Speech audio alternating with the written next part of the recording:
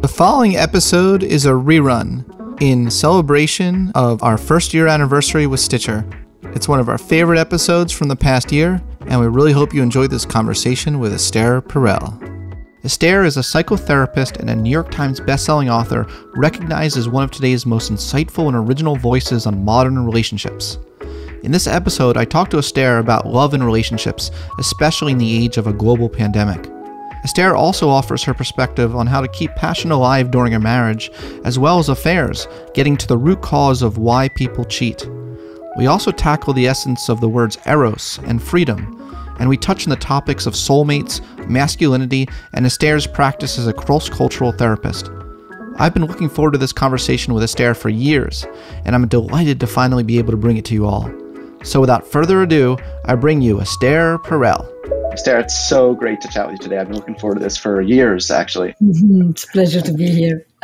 You're patient. You've been very patient. I have been, and as my mom told me, patience often pays off. So I'm very excited to chat with you.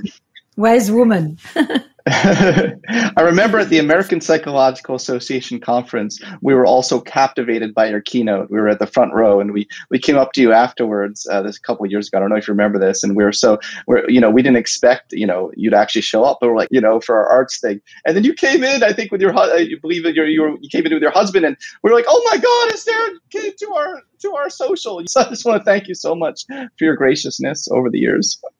I'm very happy when I make the right decisions at a certain point and someone reminds me, and it was just like a small thing to do that other people remember. So I like when I thought well. Yeah, it really made our lives. So thank you. So I want to start off by asking, really, how are you? How are you during this pandemic? How has it affected you as a therapist, as a human? I think the best way I can answer you is to tell you that when I was looking for the topic of our annual Sessions Live virtual training conference, which is our fifth, and I was thinking, what is on the mind of therapists today, mine and everybody else? I am a practitioner. I am living the parallel experience that a lot of my clients are experiencing. And I really thought, here it is, the great adaptability. How can we stay grounded when the ground is moving? And the we is how can therapists and clients stay grounded when the ground is moving? Because I was feeling well, okay, fine, but unmoored. I felt like the structure of my life has so fundamentally changed and it ain't going back. I felt that by not being able to go home for 2 years to Europe, so many things have happened. I felt that parts of me that come alive in those other languages when I am in the other parts of my life have been completely dormant. And I thought, what is my adaptability? It's no longer coping. It's just coping and waiting and adjusting it's really, what is adaptability going to look like for me and for my field, and for all people working in the field of relationships and well-being for that matter. So that's how I am doing. I'm thinking about adaptability. I'm thinking about mass mutual reliance. Who have I reached out to? Who has been a part of my circle? And what has happened to so many that I have not been in touch with? And I'm thinking about the concept of post-traumatic growth.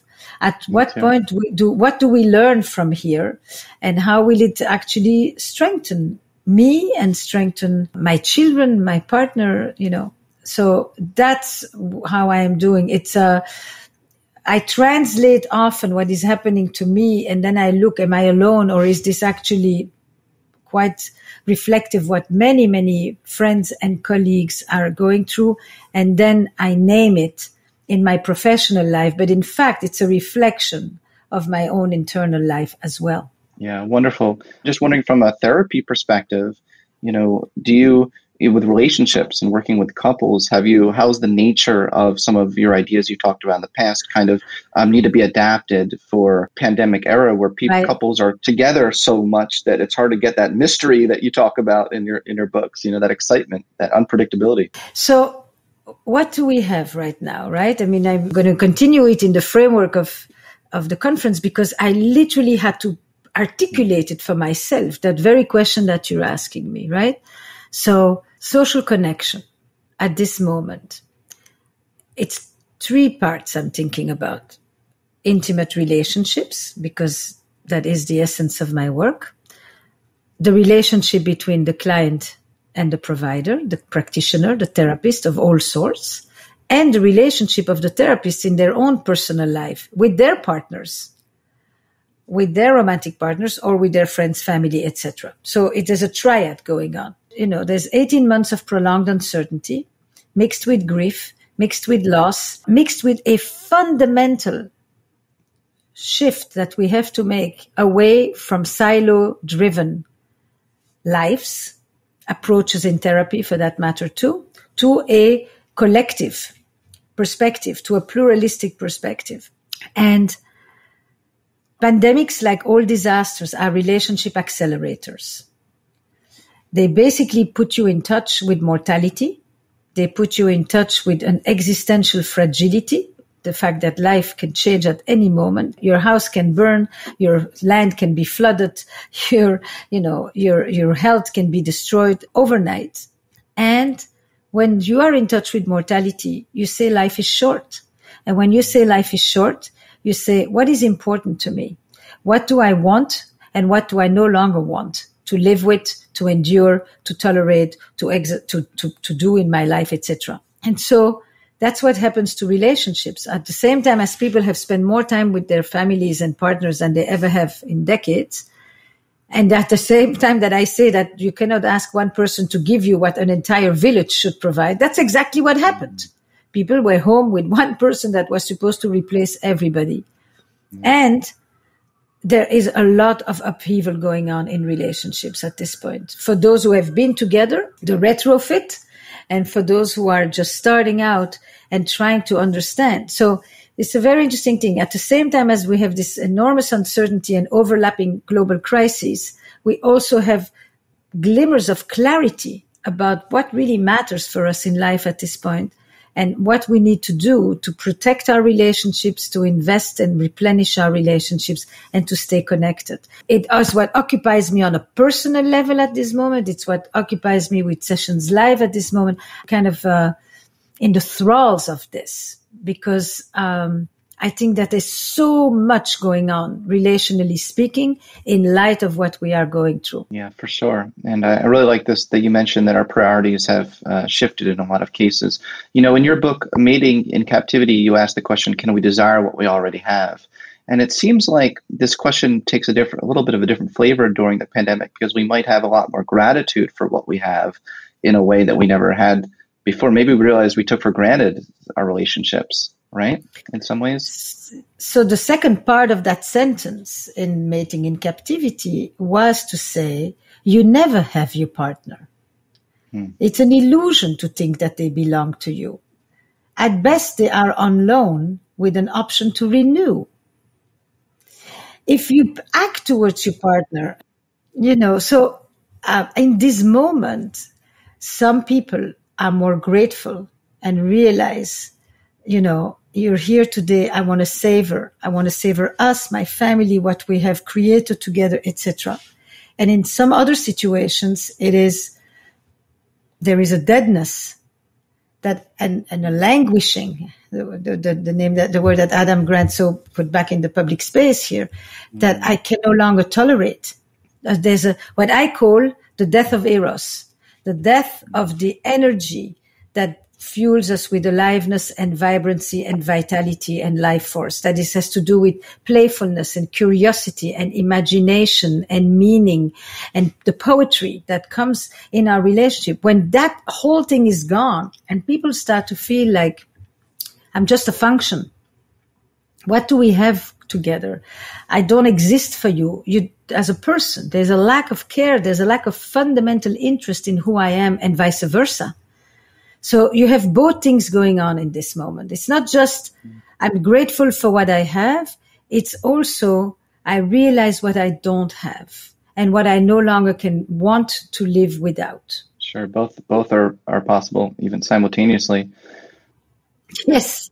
Yeah. You can have a push-pull and, be like, I love you, but I also am missing out on all this other stuff. So you've mentioned that the erotic is the antidote to death. That's a really profound statement that I want to unpack a little bit, especially in the pandemic kind of situation. What does the erotic mean? First of all, it does. I get the sense you're using it in a sense that's broader than just penetrative sex. It's a whole spirit. It's a whole way of being in a kind of humanistic psychology, Erich Fromm sort of era kind of way. So I'd love to hear some of your thoughts on that. So when I think of my definition, or not my definition, when I think about the way I define the erotic, I think about the Zohar, the Jewish Kabbalah. I think about the mystic sense of the word. I think about Audre Lorde and her writings about what it means to reclaim, a process of reclamation of one's ability to experience pleasure and dignity and connection and control. I am really not talking about it in the most narrow sexual sense that modernity has given the word. It's a word that really needs to be resuscitated in its full meaning. Eros is life force. Eros is what makes you feel alive. If you want to look at it from the sexual point of view, people can have sex and feel nothing. Doing it doesn't tell you anything about the experience, but the quality of the experience, the poetics that you attach to it, that is what makes it erotic, that aliveness, that feeling touched, So this is true in marriage too. You can have a marriage that isn't dead, and you can have a marriage or a relationship that is alive. And that aliveness has to do with how people preserve a touch, a contact with curiosity, exploration. It is the antidote to death, because when you are curious and exploratory and discovering and playful and imaginative, you feel like there is still so much to learn, to discover, and to live. That makes it the antidote to death. Death is when there is nothing more. Eros makes you feel like there's still so much to live, to breathe, to connect with people, etc. The notion that Eros is an antidote to death or deadness is that you feel in touch with the erotic when you experience whatever it is that you do with what is called flourishing or flow or aliveness or radiance, all these words, and they come with power and dignity and self-love and connection to others. They are quite all-encompassing. And so that's what I talk about when I talk about how do we connect to the erotic? How do you take a routine and turn it into a ritual? How do you take a touch that is just a touch and you turn it into a touch that comes with pleasure and joy? That Absolutely. Is the switch from ordinary to erotic. Yeah, I love this. I love the way you situate it within the idea of vitality, but also imagination, the human imagination. This is an area of mutual interest of ours. And I really love the humanistic psychotherapist Roll May's work in his book, Love and Will. Yes. Love and Will. He talks about Eros in Love and Will as the human imagination is such a part and parcel of it, that we can kind of, sex, he said, pulls us.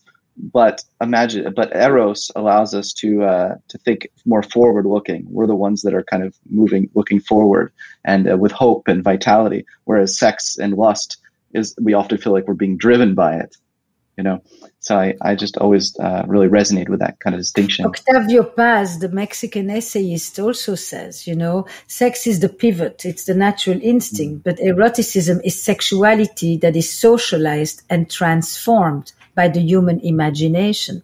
Now, you ask about this in relation to the pandemic. I would say this: freedom in confinement comes through our imagination.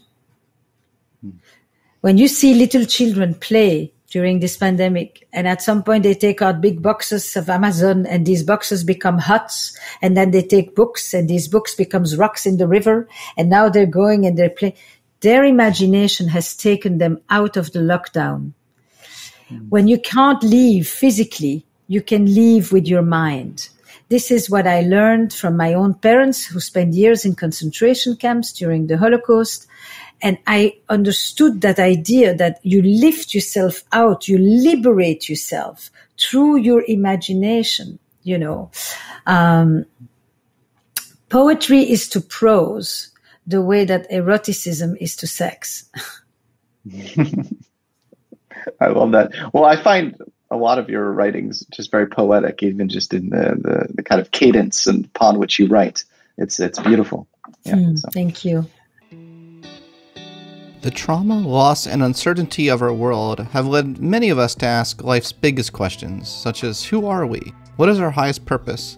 And how do we not only live through, but thrive in the wake of tragedy, division, and challenges to our fundamental way of living?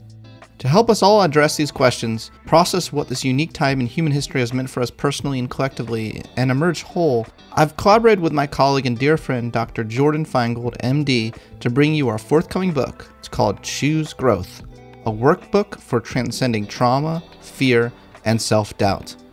It's a workbook designed to guide you on a journey of committing to growth and the pursuit of self-actualization every day. It's chock full of research from humanistic psychology, positive psychology, developmental psychology, personality psychology, cognitive science, and neuropsychology. So lots of themes that you hear about on this podcast. And it's aimed to help us all integrate the many facets of ourselves and co-create our new normal with a renewed sense of strength, vitality, and hope.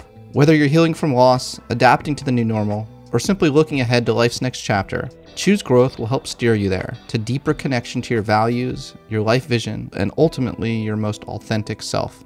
Choose Growth will officially hit the shelves September 13th, and you can order your copy or the audiobook in the US now on Amazon, Barnes & Noble, IndieBound, and all major retailers.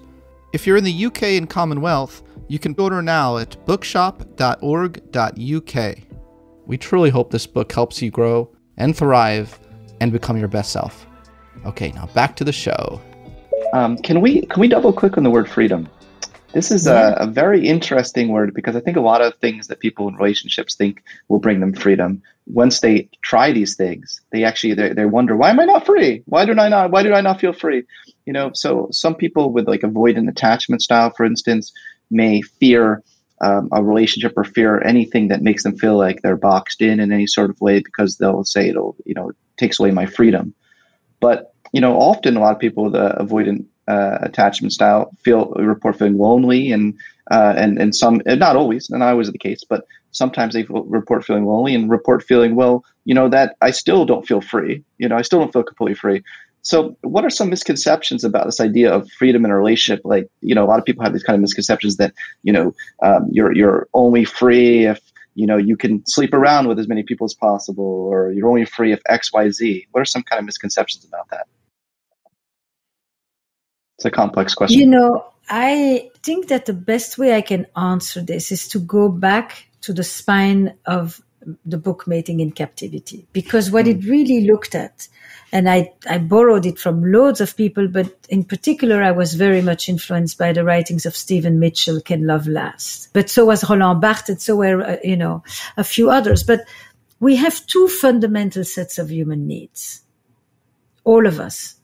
We have a need for grounding, and we have a need for travel, or we have a need for security, safety, predictability, and we have a need for exploration, novelty, change, curiosity, freedom. All of us have both, but some of us come out of our childhood wanting more protection and more commitment, and some of us come out of our childhood wanting more space and more freedom. We tend to partner with somebody whose proclivities match our vulnerabilities, so that the solid will often meet the liquid. The structured, the grounded, the anchored, will be drawn by the curious, the traveler, the Ulysses. And then the Ulysses will find that there is something very reassuring by being with someone who is structured, who is reliable, responsible, etc. And when this works in a complementarity, it's a beautiful fit. Often it becomes challenging as well in many relationships. So freedom is, the dance between autonomy and togetherness, between separateness and connection. You need both. You need to feel a modicum of groundedness and something to come back to, the safe harbor, in order to be able to leave and to feel free. But the freedom is not the leaving. The freedom, and this is the important freedom in the realm of sexuality and desire that I was trying to articulate. The freedom is that while I'm away, I'm not busy worrying about you, being anxious for you, constantly fretting about how you're going to be when I come back. It's not hard to leave physically while you take inside of you an entire worry machine. The freedom is to know that you are okay while I am doing my thing. That's a freedom in relationship, that I don't have to give up chunks of me in order to reassure you, because my freedom is your insecurity.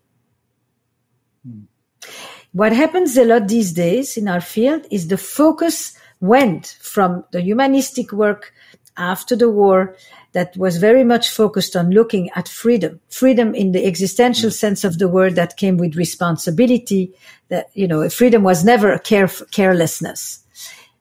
And then we went and we put an entire focus on the attachment. And the notion was that a secure attachment will create the ability to experience separateness. But separateness is what will create the ability to experience an ability to surrender to one's desire. The interesting thing is that you cannot, it's a real contradiction, how at the same time freedom implies responsibility, and at the same time a certain kind of freedom implies a freedom and a release of the responsibility. It's both and. Yeah, that's really true. And just bringing this idea of that this romantic notion that love should not require work. That if it's meant to be, it shouldn't require work. Well, I think Roel May did a good job dispelling that in Love and Will. That the human will is an important part of it. And I read somewhere that you said you've been married for 30 years. Or at this point, it's probably more than 30 years, and it still has taken a lot of work, right? I mean, there's been moments where you have to you have to reveal that the imperfections of each other. I mean, there's and I think what I really liked about when Roel May talked about this, he said, well, that's you need, in order for Eros to happen, you need to give it time for those things to be resolved, for there to be a unveiling, a real revealing of each other's real self, or else Eros doesn't develop. And I was just wondering, kind of riff on that idea a little bit. If you want to play piano, you will continue to practice playing piano. You can call it practicing rather than working at it. The English, American English, is often talking about the word work because it's very Protestant influenced in that sense. It's work. You could call it creative work. You could call it active engagement. You could call it investment. You can call it pruning, caring, watering. Basically it's paying attention. It's nurturing it. It's feeding it. It's not letting it just die there and agonize, in a complete dry land or in a pool, in a cesspool, one or the other. So there is not another area in life where people don't think that in order to stay nimble at something, it demands paying attention, bringing new things, refresh, renew, reset, except in love. Because this notion of it just should happen is part, there are two main approaches that Justin Lee Miller was talking to me about. One is the destiny model of relationship. It's meant to be. It's kind of falling from the heavens, divine intervention. It just is. I don't have anything to do with it. But then when it doesn't go well, then you say just the opposite. It wasn't meant to be. It's fate. It's destiny. That's very different from the growth model. The growth model is I make it happen. We make it happen. And sometimes we fuck up. And sometimes we just let it become lazy and complacent and we forget about each other. And every relationship is going to go through dips at some point. The only difference is that some of us kind of get in gear and start to resuscitate, to infuse it back with life, with joy, with laughter, with attention, with good food, good relational food. So it's very, very interesting. And it goes together, this idea about it shouldn't be work. It should just be, and Eros should just flow from the heavens, while, like while you're folding the laundry, for that matter, right? Goes hand in hand with the search today of what we call the soulmate. Your partner in many circles today is seen as a soulmate that you find, of course, on an app. And what's so fascinating about that, the Jungian analyst Robert Johnson talks about it very beautifully. He says there is a kind of a confluence between the religious and the relational. Today, we look in relationships for ecstasy, transcendence, wholeness, meaning that we used to look for in the realm of the divine. A soulmate used to be God, not a living human being, and so we're looking to relationships, what we usually used to look for in religious life. And once you have that relationship with a soulmate, you think that that soulmate knows you inside out. You don't have to explain anything. That soulmate is an extension of you, is, spiritually connected to you. And, that is not what goes on in most relationships. That's just a fiction. So why do people in happy marriages, why do people still cheat? Why do people in relationships that are deeply nurturing and satisfying continue to long for other things? Yeah. If you change the word cheat for a moment, you see, cheat is what they do to the relationship and to their partner.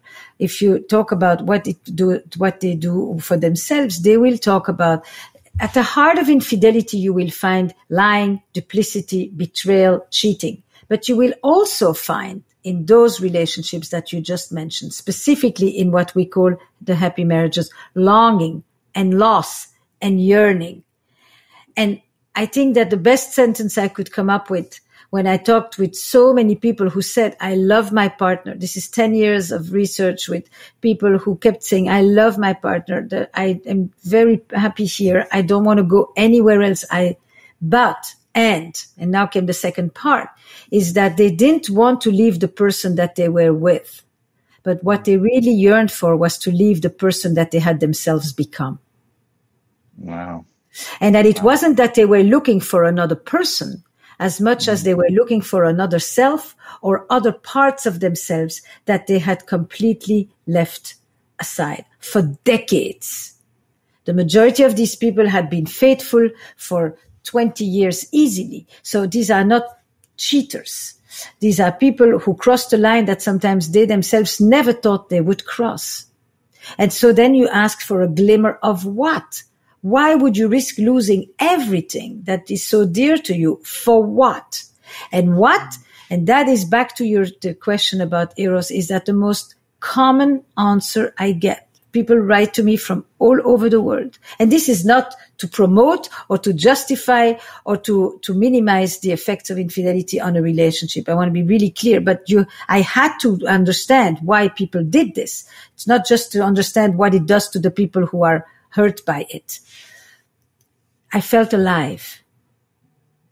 I felt alive. I felt an aliveness I hadn't felt in years. I didn't know this still could happen to me. And it had not much to do with sex. There may have been sex involved, but sometimes there was no sex involved at all. There was a sense of aliveness, of touching the essence of things.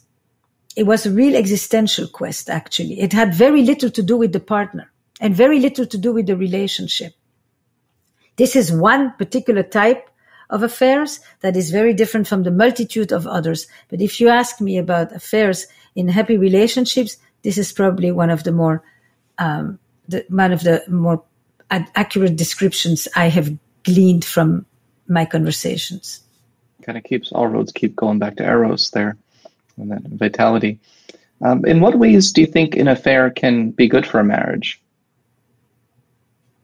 Maybe by helping people reclaim their sense of Eros I mean, and self.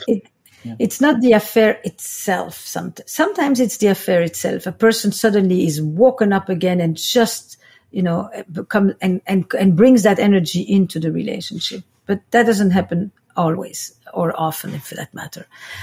It's the aftermath.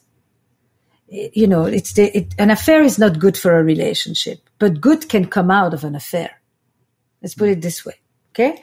And what it does is it topples the scorecard in the relationship, because basically an affair is a resounding no. I don't want to go on like this. This for the rest of my life, this for another 25 years, no more. And sometimes it relieves the other person to say, I want more too. You think I'm just happy like this with the life we live? You think I didn't want to re-experience A, B, C, D? So it topples the scorecard. And it allows people to do a massive reset. It allows people very, very often, that I can say is often, to have conversations with a level of truth and honesty that they haven't had in years. Because the whole thing that they were trying to protect has fallen apart anyway, so now they can finally dig. It allows people to reconnect with their sense of desire and their real wanting to connect with the other person rather than complacency. It jolts them out of their complacency, and they realize what they can lose and that they're going to have to really become much more active participants if they want this thing to remain alive. So all of that, it allows people to change fundamental roles and inequities in the relationship that were no longer tolerable. It allows a reset of the power dynamic, because it's not just that the person who hasn't cheated is the good partner. Just because they haven't cheated.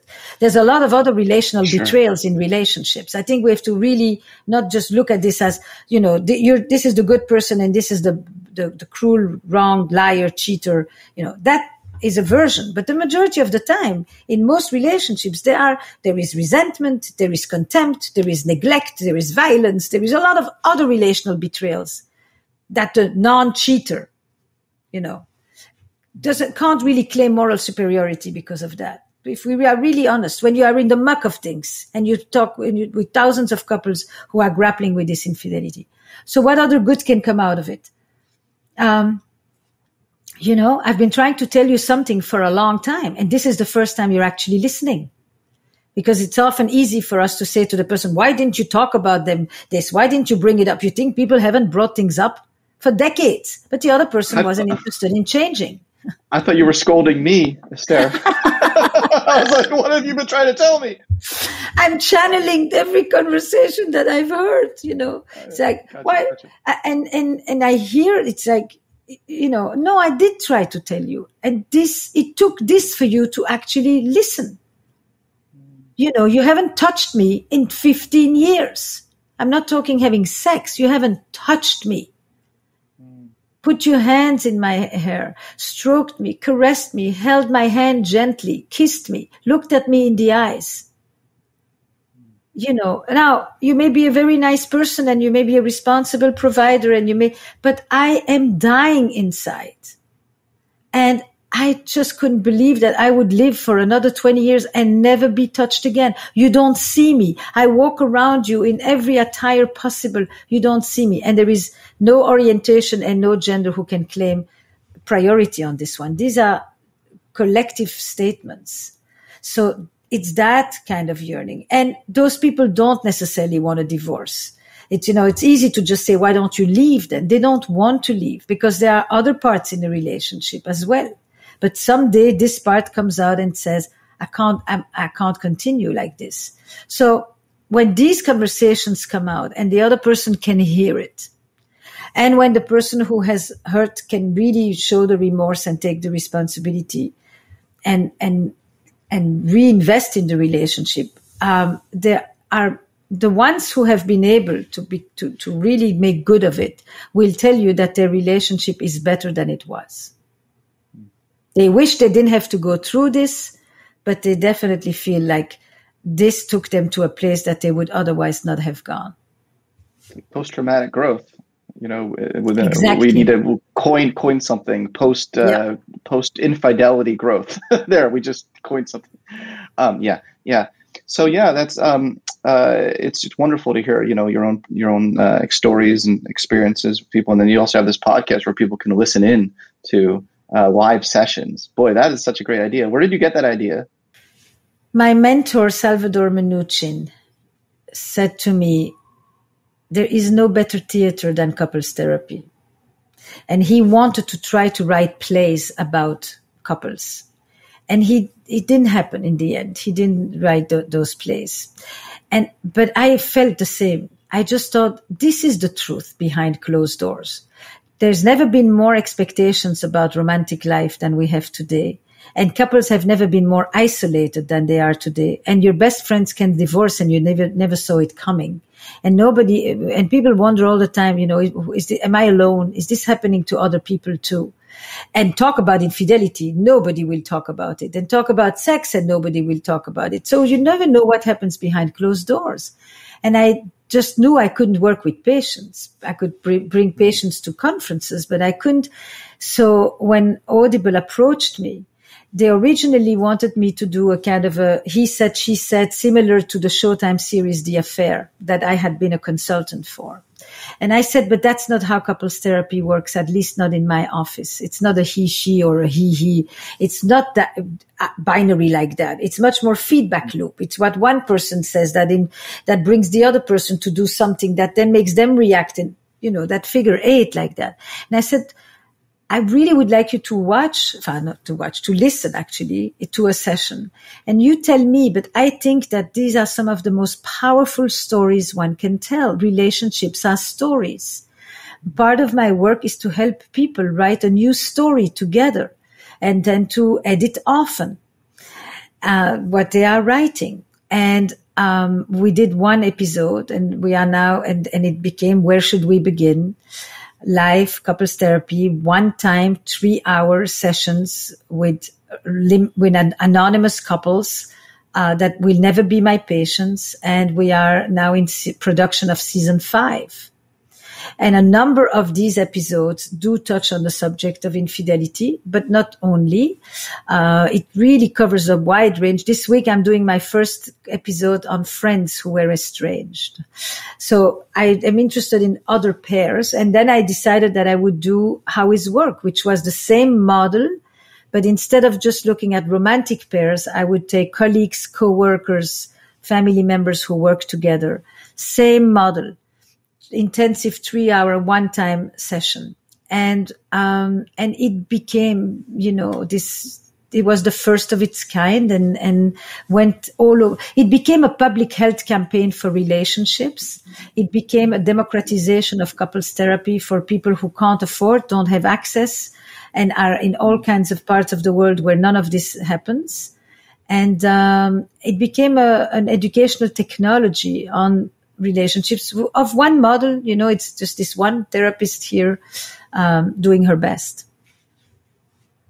Yeah, well, it's on Spotify. It's anywhere where people listen to podcasts, and it really destigmatized therapy, and especially couples therapy as well. It really created a conversation in the society at large, and then came, with the pandemic and teletherapy, all of this now is.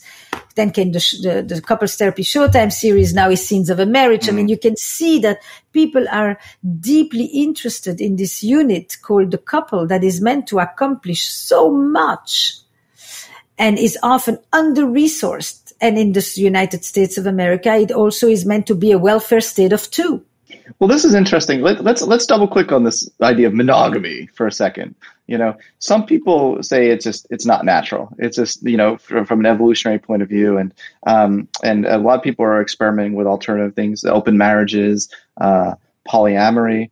I'm a big believer in whatever works, for a couple. If it works for both of them, or more than a couple, whatever works for whatever number of people are in a polyamorous relationship. I'm just wondering, some of your thoughts on some of these alternative marriages. Have you seen them really work in great, beautiful ways? What are some challenges you've seen in people who are in these kinds of lifestyles that come to your practice? These sorts of things. So maybe a place to start is to say that I don't think as in monogamous and then non-monogamous or polyamorous. Polyamorous is a whole range of different relational arrangements too. And monogamous are often proclaimed monogamy and clandestine adultery. So I think that we have to really unpack a little bit. Marriage has changed throughout history. Marriage has always been an economic enterprise.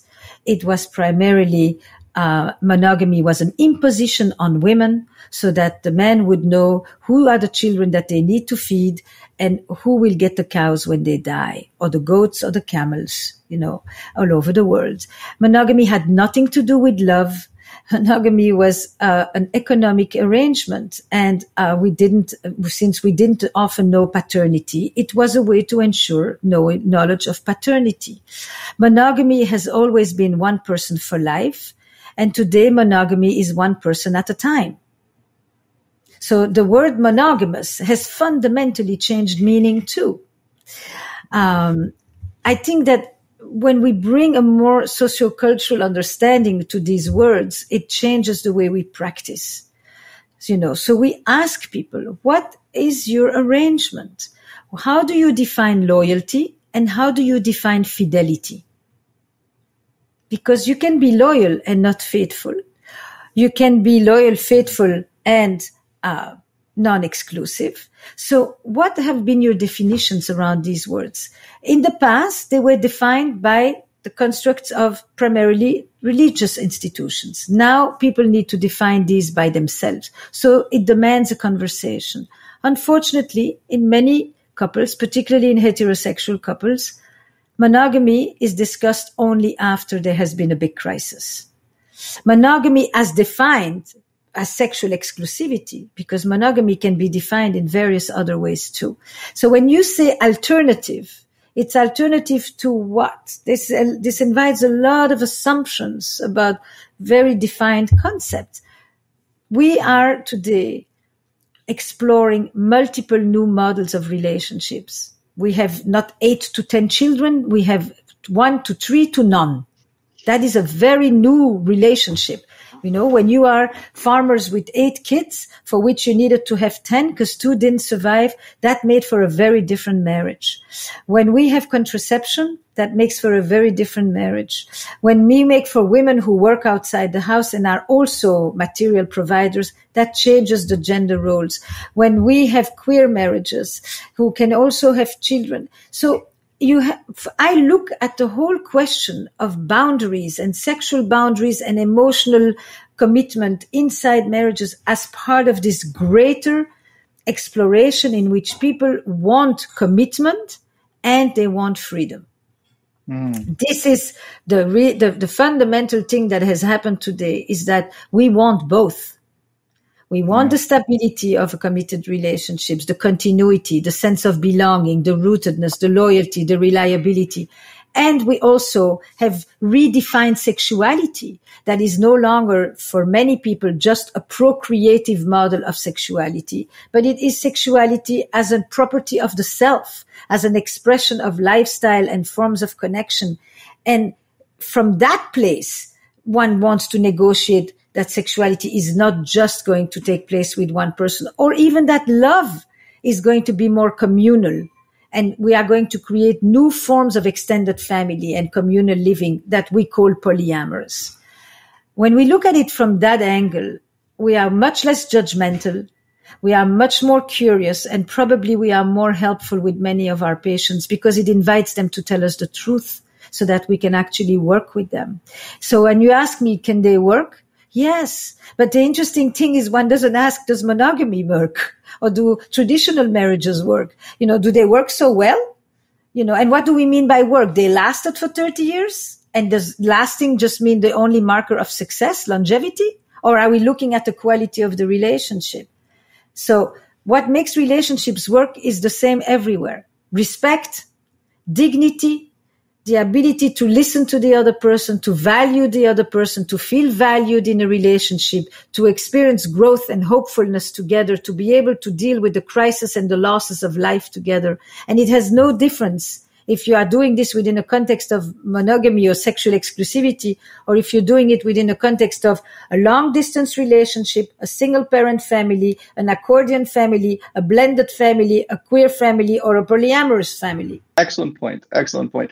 I have some friends in the polyamory community, and they're like, please ask her this question. Please ask her this question, because I think I'm not an advocate. Yes. I mean, Scott, it's like when you say this, it means like you're pro or against or not. Right. I'm just saying, there is no one size fits all. And if we are going to be therapists of the moment, and therapy is meeting the moment, this great adaptability that we are talking about, looking at what has happened to relationships when people had to really be, resourceless, couldn't bring in the grandparents, couldn't bring in childcare, couldn't bring in friends, couldn't bring in all the people, within that context. Let's talk about, what makes for a good relationship, what makes it work, what made it work in this moment, what do we need what will change,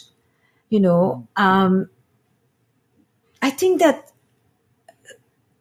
therapists sometimes would be very good to be in conversation more with sociologists and anthropologists and theologians. Well, Meaning you need to bring back the world into the conversation and not just, I'm going to stop here. No, I love what you're saying. You have described yourself once as your therapy approach is akin to that of an anthropologist and an explorer. So it's sort of it is how you see yourself. Can you kind of unpack why both an anthropologist and explorer?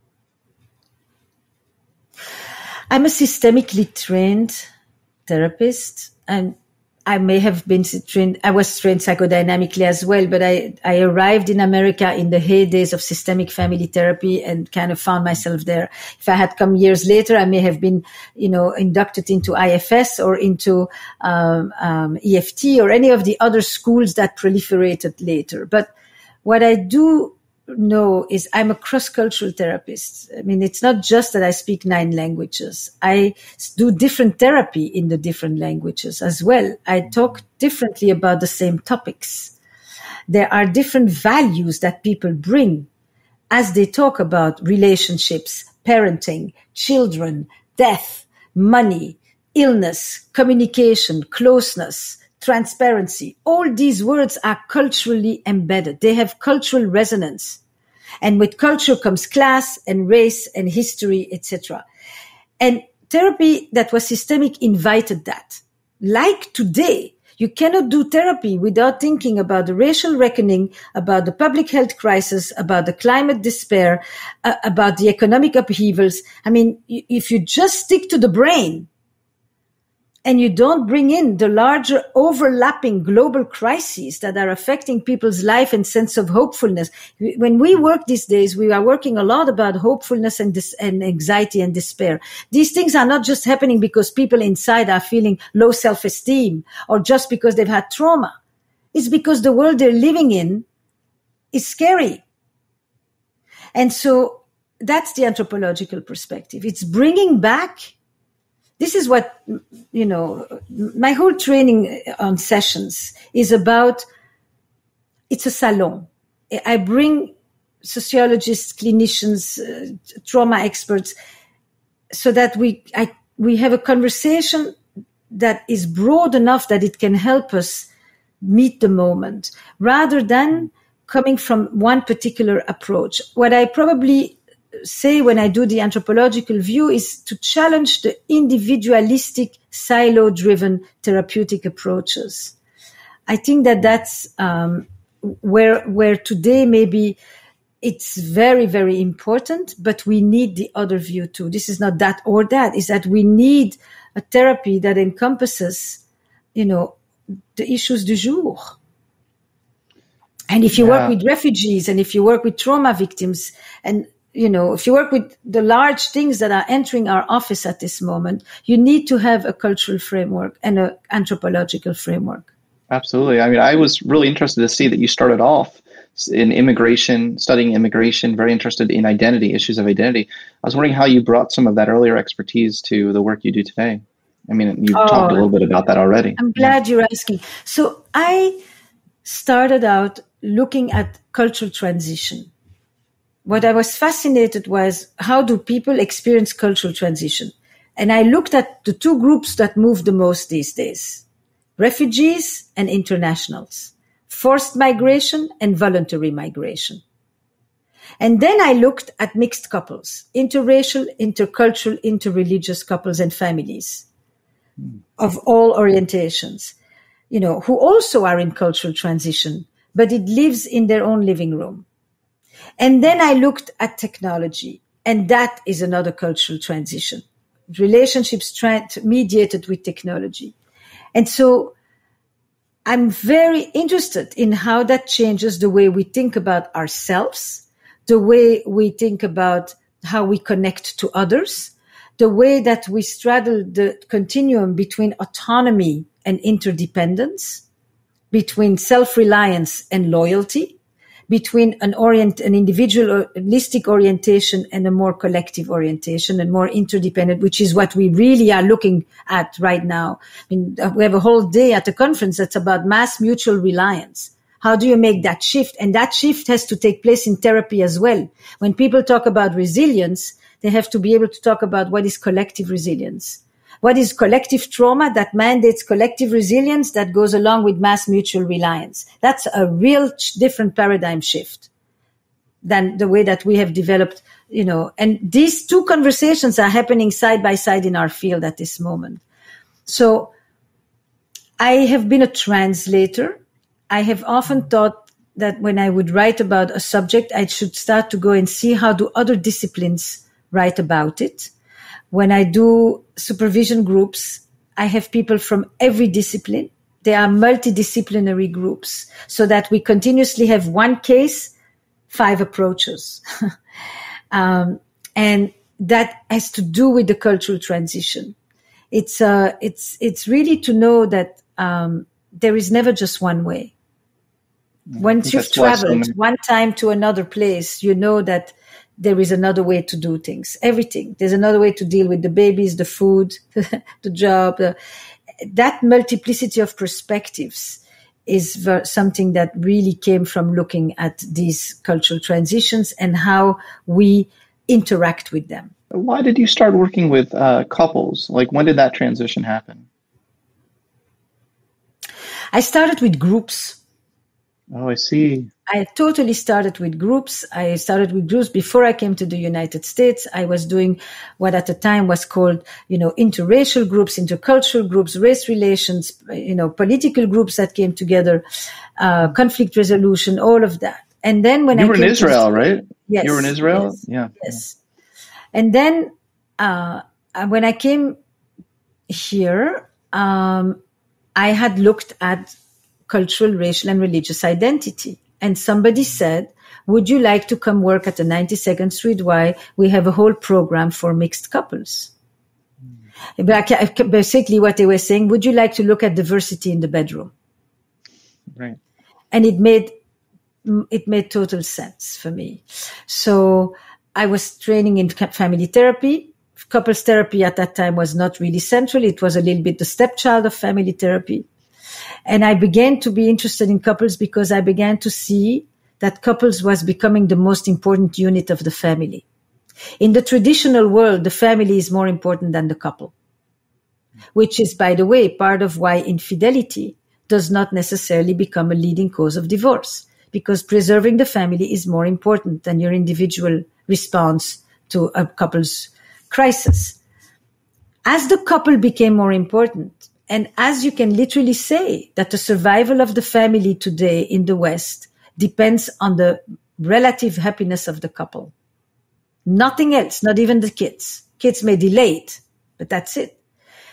Couples therapy became like, this is the central unit to work with. And it is very difficult and challenging and fascinating and endlessly renewing. I mean, it keeps you very humble. It does, absolutely. Have you done any readings of Irvin Yalom's books and his stories, like World's Executioners? Yeah. Yes. He's very close to my heart. He was on this podcast recently as well, and I see some commonalities in both of he's your formative books for me. Yeah. Both of your sort of this great gift you have to tell stories and in ways that really resonate with the deep humanity in all of us. It's beautiful. There's another topic I wanted to talk about as we near the end of our conversation. You've talked about masculinity, and there's misconceptions about what it means to be a man in a relationship. And I'm wondering if you could kind of dispel some of those misconceptions. What do you sort of see the men that come into your practice, and how that might differ from some of the cultural stereotypes that exist? Maybe it's a place to start would be to say that it's not just in my practice. I have actually had the privilege of being the only woman, if I may say, or the only identified woman to join men's groups for quite a while.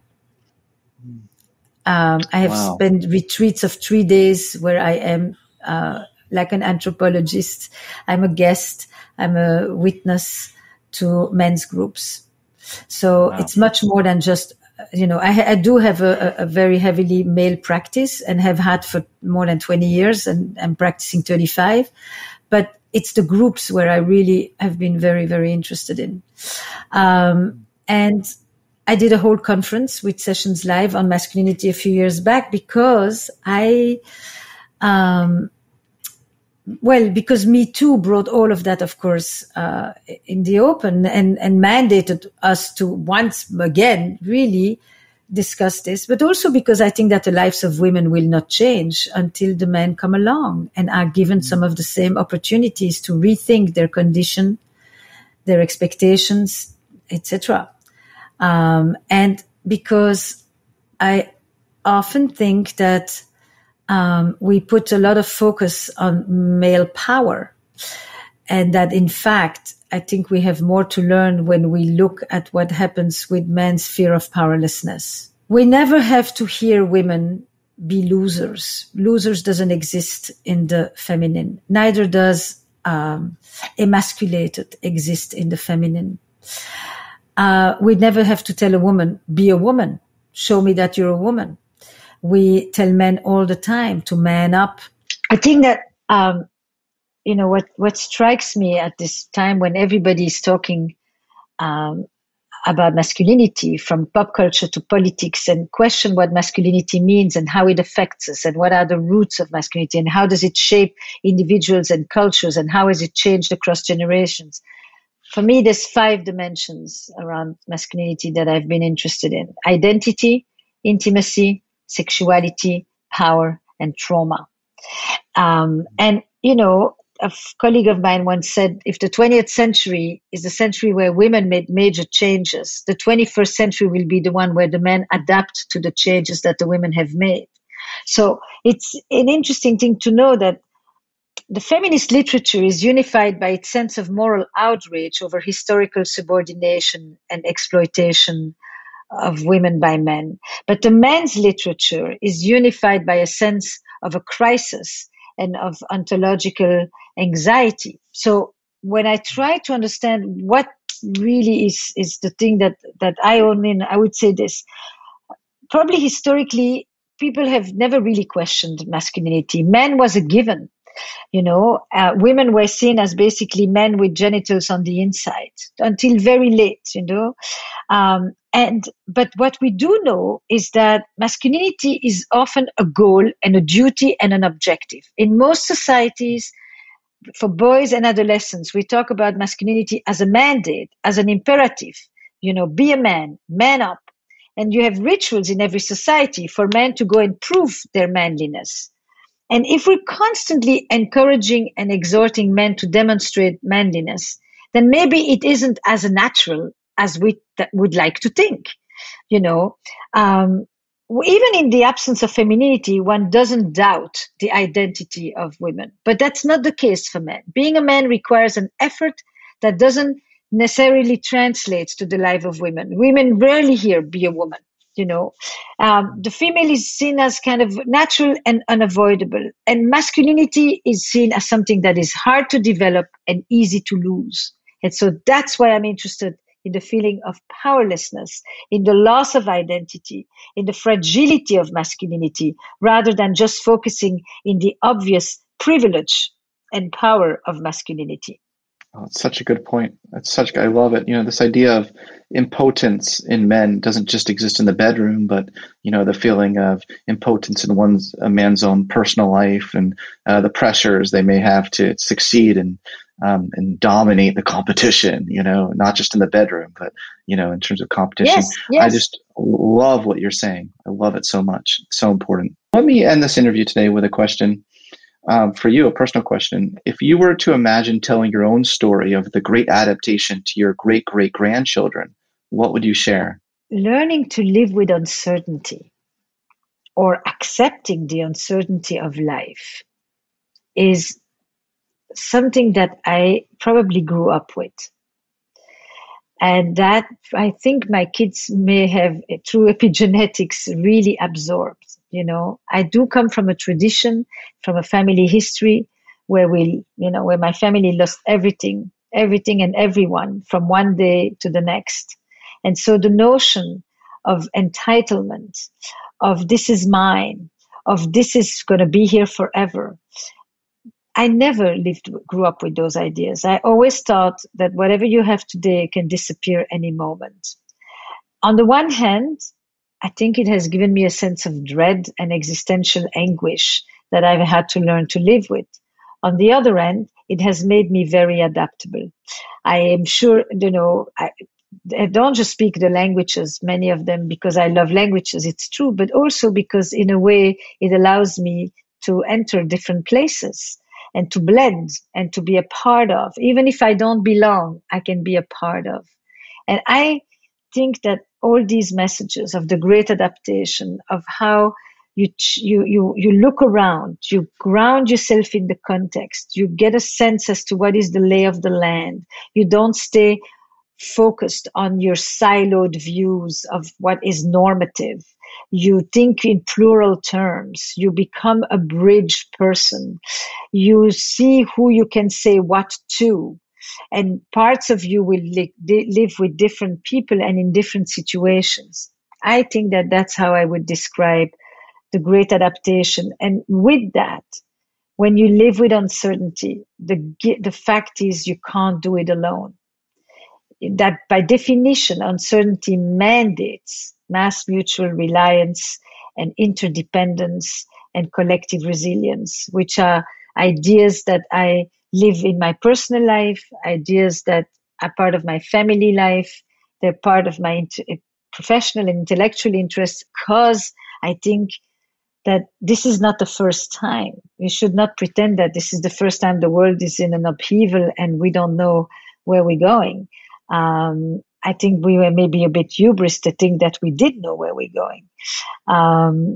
I probably would say that my great adaptation is often built in within uncertainty, that this is a given. It's a given in relationships. It's a given in life.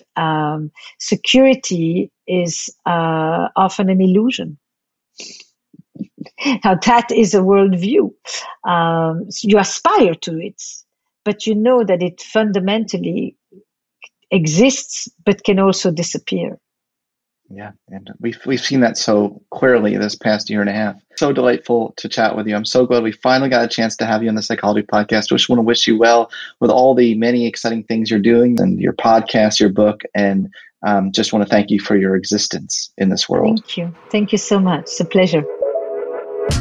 Thanks for listening to this episode of the Psychology Podcast. If you'd like to react in some way to something you heard, I encourage you to join in the discussion at thepsychologypodcast.com or on our YouTube page, The Psychology Podcast. We also put up some videos of some episodes on our YouTube page as well, so you'll want to check that out. Thanks for being such a great supporter of the show, and tune in next time for more on the mind, brain, behavior, and creativity.